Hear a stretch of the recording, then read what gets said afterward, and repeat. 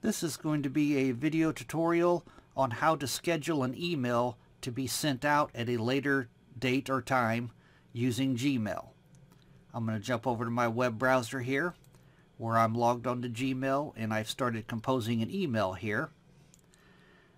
The way that you would schedule an email to be sent out at a later time or date, at the bottom here you have the send button.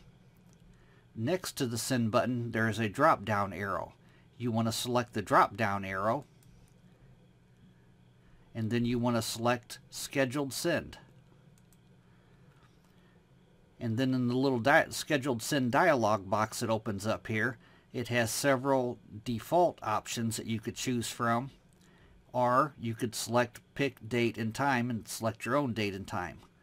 The default options are, tomorrow morning at 8 a.m., tomorrow afternoon at 1 p.m., Monday morning at 8 a.m. You could select one of them, or you could choose pick date and time. I'm going to select that. And then another dialog box opens up here.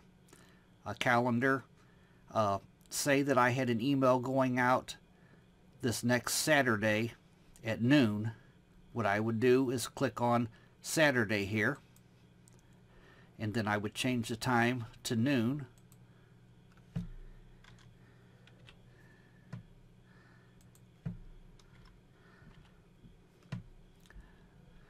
So this will be sent out Saturday at noon, and then I'll just click scheduled send.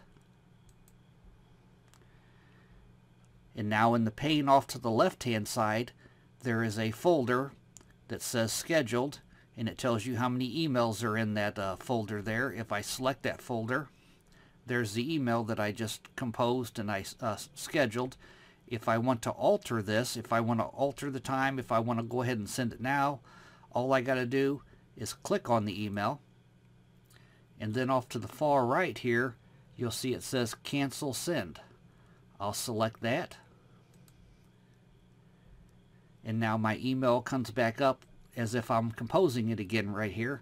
I can send it from right here, or I could select the drop down again and I could click schedule send, and then I can go through the same process. I could choose one of their default options to send it, or I could pick a date and time to send it.